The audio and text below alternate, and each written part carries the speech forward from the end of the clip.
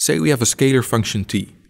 If we start at a point A and move a small distance, the function will change by an amount given by the gradient of that function along that distance.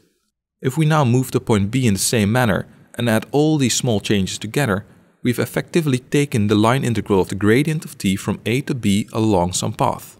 But, since we've only calculated the relative change from A to B, we might as well look at the difference between the values of the scalar function at the start and endpoints. This is the gradient theorem. Since the right side of this equation is independent of the path taken, evidently the line integral on the left-hand side is also independent of the path taken from A to B.